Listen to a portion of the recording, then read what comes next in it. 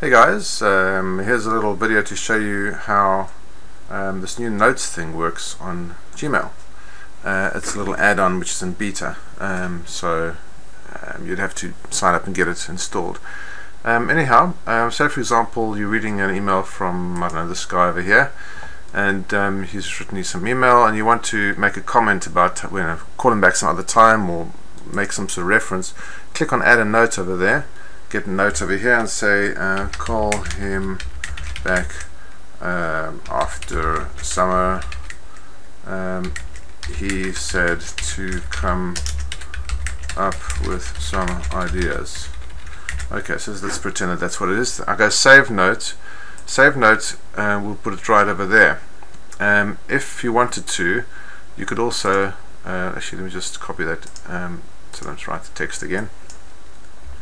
I'm going to delete it.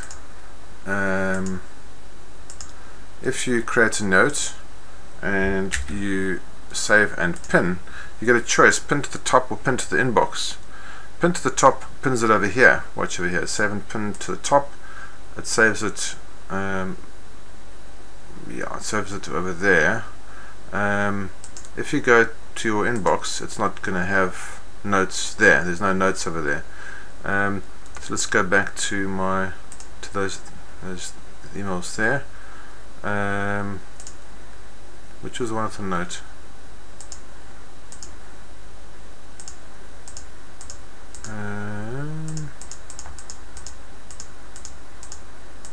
Oh, there you go. Okay, so there.